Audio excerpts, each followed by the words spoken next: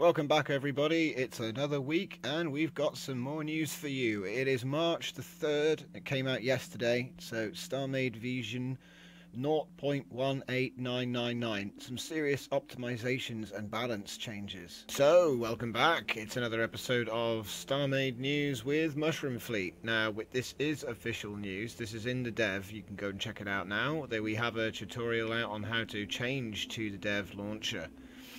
Now, first screen. This is the contents of your Starmade data folder. Okay. Now, the Starmade data folder contains a folder called config. Right, you should be able to see what I'm doing. Config contains, as you know, block behavior config, which contains every single block in the game and all the values. Sorry, that's block config.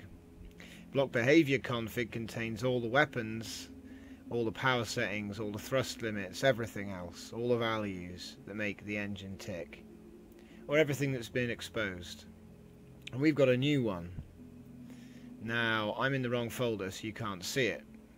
So I'm going to head over to the 019 dev data folder, go into config. We've got a new folder. We got a new XML called game config default. Now, game config default is going to be a big thing for servers, the ones that actively customize their stuff anyway. So if I just quickly show you that, here it is. This is the game config default.xml.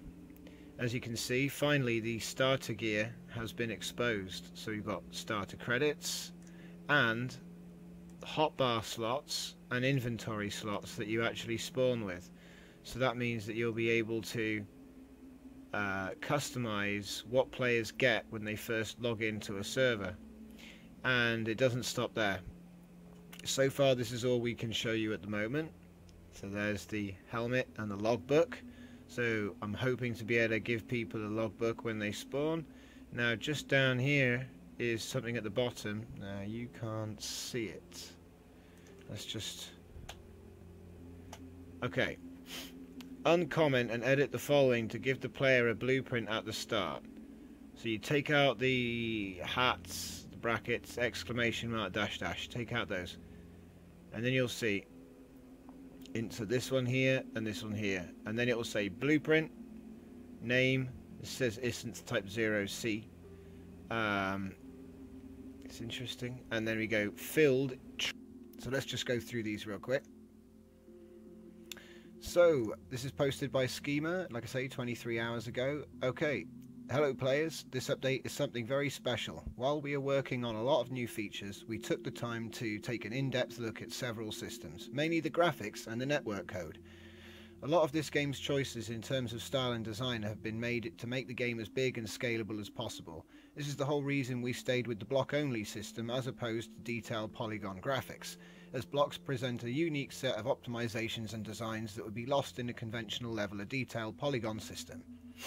To tell the results up front, we managed to increase the performance of both graphics and network immensely.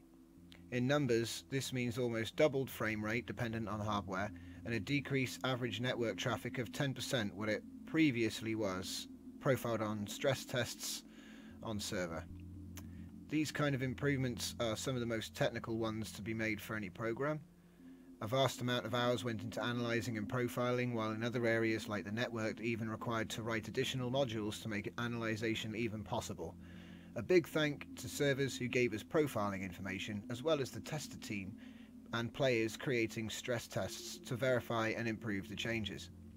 For anyone interested, there is a more technical explanation of methods used and designs on the end of this post. So that is I think that's a pretty big planet. Wait a minute. Before and after optimization, same planet, same settings. So it's gone from 48 frames to 102 frames. That's what I'm reading on these images here. Also, there's a bunch of other stuff in terms of memory and things like that. Anyway, so check that image out. It's in the news on star-made.org or Starmade doc. Okay, But while we still have a lot more features in queue to come very soon, there's also some additional little features added to this version. Custom starter gear, which I explained just now, and servers are now able to define their starter gear. This includes credits, blocks, meta items and blueprints, filled or not. So to edit them, first start game config.xml. It'll appear in the base directory after you start the game for the first time. It's pretty easy to edit. So we've got some new blocks. Force field doors. This new door type added by Kupu adds wonderful looking new doors. We've got them in red, yellow, blue. Oh wow, and they're different patterns as well. That is immense. Okay, so we're going to take a look at those in a future video. Faction permission changes. A lot more roles, options for customization has been added to faction roles. There are now permissions to control relationship changes, declare war, personal enemies, etc. Faction news posting, taking, abandoning a home base, and territory claiming or clearing. If you're a faction leader, be sure to check and adapt your roles accordingly. Balance changes. Kalbiri, Landcake, as well as the tester team modified and gave feedback on a whole bunch of balance changes. Hull blocks have now been buffed in order to improve survivability of ships. Normal hull has 75 hit points. Standard armor has 60 armor and 100 hit points, bringing it to 250 effective hit points. Advanced armor now has 75 armor and 250 hit points, bringing it to 1000 effective hit points. Power supply beams have been buffed to bring it back to near pre-rework levels. They're slightly less effective compared to what they used to be, but still offer around 5 to 6 times more power regen than their onboard equivalent in pure power regen blocks. The power supply per tick has gone from 40 to 240, and power consumption per tick has gone from 50 to 270. The piercing defensive effect cap has been decreased, but the amount of blocks you need to achieve max percentage has been decreased. This means this will bring the max of achievable EHP to 2,500, with 2,500 effective hit points per advanced on defensive piercing effect. That's interesting. Shield capacitors now have 2 times more shield HP. This makes fights last longer and increase the chance of surviving high alpha damage. Regen rate has remained unchanged. Shield capacity total multiplier has gone from 55 to 110. Warheads, so that's double basically. Yeah, double. Warheads disintegrators have doubled block damage. Missile and pulse combination, the radius has been nerfed to 48. With explosive you can get 58. Slightly faster, so it's been nerfed from 4 to 3, and then does more damage, buff 1 to 2. Okay, so there's changes to missile pulse, which is your Hulk missiles. The missile and beam combination, slower, so anti-missile turrets have less chance of missing. So hopefully missile with long-range missiles, anti-missile missiles should work. That's interesting. Other changes: ingots and crystals are 2 times cheaper to make it easier to craft advanced and crystal armor. Shield cap and recharges are 2 times cheaper, and HP of the more expensive systems, mainly weapons and support tools, has been increased by a factor of 2 to 3. So that's really going to be nice when you're making your advanced armors and your shield modules. They're going to be half the crafting requirement. Gameplay changes. Punch through damage system now has effective penetration depth of around 7 blocks. It used to make other hull damage effects more or less obsolete and is in large groups game breaking. It's now equal to piercing and explosive in terms of block destruction per hit. The piercing effect blocks are switched over to the punch-through system. With its double damage for blocks, it would be ideal to use this system to destroy heavily armoured ships.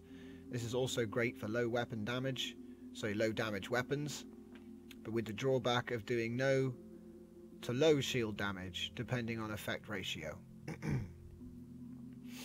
The punch-through effect blocks use the piercing damage system, so they switched it over. It's going to be a bit confusing getting used to that. Making it capable of damaging blocks below armor without really destroying the armor itself first. It did lose its armor efficiency bonus though, so if you want to destroy armor, piercing is the way to go. It doesn't have a shield debuff though. Explosive has not changed. It doesn't exactly penetrate, but it can damage a wide surface area with a minimum of weapon groups.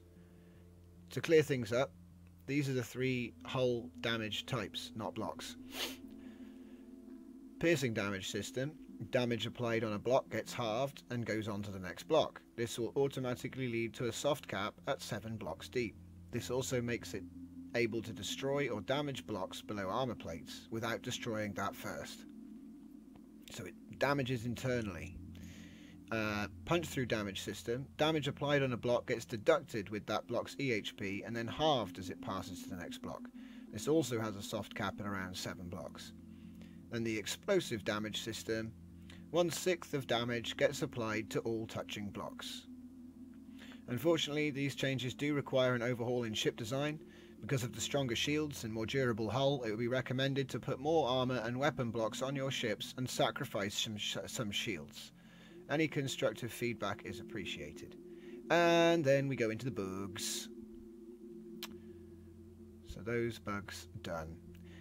All prices have been adjusted so they're 1.5 to 3 times higher than their dynamic price. Okay.